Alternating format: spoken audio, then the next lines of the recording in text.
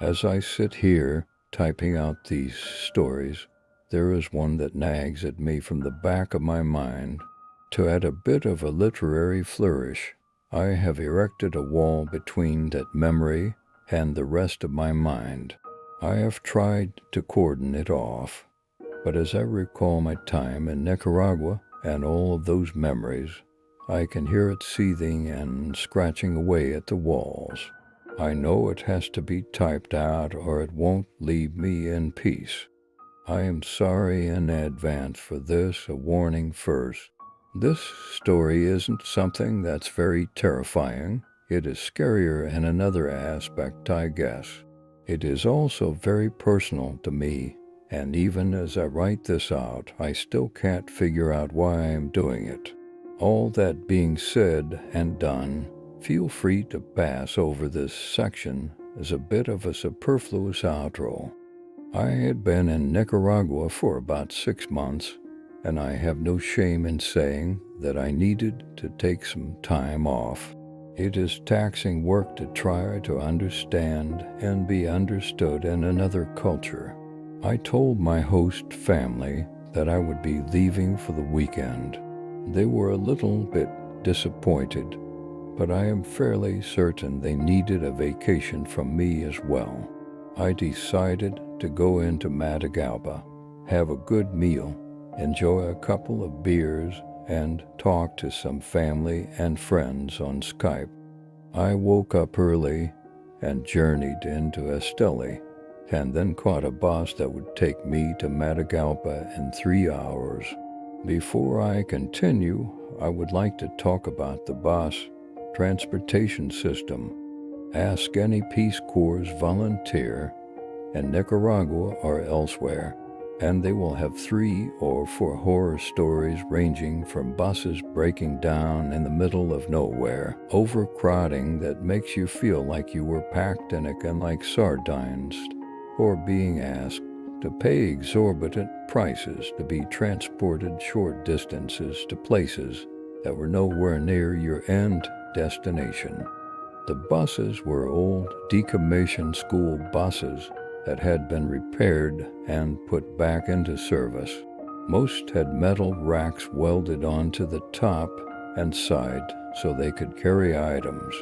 Imagine the cars from Mad Max, and that is a pretty accurate depiction of the transportation system. I was midway through the trip when a man got on with 2 50-pound parcels of firewood. He was transporting them to sell in a nearby community for an inflated price. The cobrador tossed it on the roof, and it sounded like the roof would cave under the sudden weight. He hopped on the bus, and we continued towards Matagalpa. About 15 minutes later, he got off the bus, but either the driver had forgotten to offload the firewood or had decided to abscond with the $3 worth of wood. The man realized what was happening as the bus began to drive off. He shouted, but the words didn't get through to the driver due to the ranchero music he was blasting on the radio. The man decided that if he couldn't get the bus to stop, he would just have to get his items himself. He ran up behind the bus and grabbed the metal rack and climbed up onto the roof of the moving bus. The driver was unaware of all of this and continued driving. The man managed to toss one bundle of wood when people began to realize that someone was on the roof. The bus was going about 40 or 50 miles per hour, and I recognized the danger of the situation. I assumed falling off a bus going that fast would probably not end well. The driver had to stop or something terrible would happen. I waded through the other passengers who had already begun to talk excitedly and reached the driver. The man on the roof had reached the bundles of wood. At this point, I shouted over the radio, "Stop." I told him to brake because there was a man on the roof. I wish I never did that. The driver slammed the brakes and the bus grinded to a halt. The man at this point had managed to toss both parcels off onto the side of the road and was preparing to dismount from the back when the bus made its sudden stop. The quick stop pitched him forwards and off of the roof of the bus. The man swan-dived and hit the road head first. Men swore, women screamed. I just looked on in shock. The man was on the road, twitched spasmodically like he had been tased. He spasmed and writhed for a few seconds before he stilled. The driver, Cobrador, a few guys, and me hopped off the bus to check to see if he was all right. My major concern was that they might try to move him and paralyze him after his evident spinal injury. We reached him, and it became clear that my worrying about damaging his spinal cord was unneeded. He was already dead. I don't want to get into too much detail. I will only say that it wasn't like anything I'd seen on TV or movies. He was just there, sprawled out on the street. Little to no blood. He was just dead. We waited for the ambulance to come. They collected a statement before picking up the man and tossing him into the ambulance. I do not mean that as a literary flourish. One grabbed him by the legs and the other by the arms. Then they swung him and tossed him into the back of the ambulance like he was a sack of potatoes. That cemented it for me. The man was dead, and it was my fault.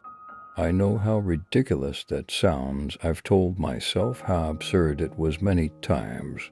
I know that I shouldn't think that way. I know I shouldn't blame myself. That doesn't change the thought, though. I made the driver stop. The sudden stop made the man fall. The fall killed the man, ergo I killed the man by shouting for the bus to stop. I tried convincing myself otherwise, but I can't. It's a thought that I bury, but it keeps unearthing itself. No matter how much I try to distract myself and bury it under mountains of other thoughts, it refuses to be forgotten. I think maybe that is why I am typing all of this. I told a few friends, but I never really got this in depth, never told them that last part. I've been trying to hide that thought for years now, but it resurfaces from time to time. I am done burying that memory.